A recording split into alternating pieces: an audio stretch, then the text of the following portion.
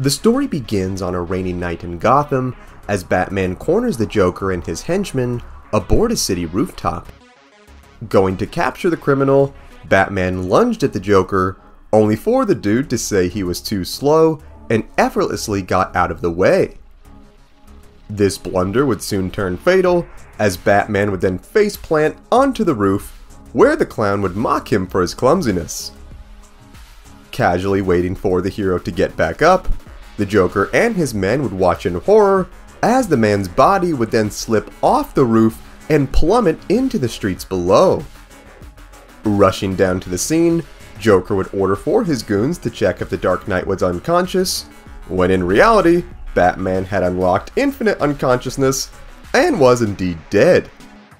Completely confused that such a legend could die in such a moronic way, the men then asked the boss what they should do, where he told them to put Batman's body in the trunk of their car, only to remember that they took the train here, where he then ordered them to steal a car so they could put the body in it.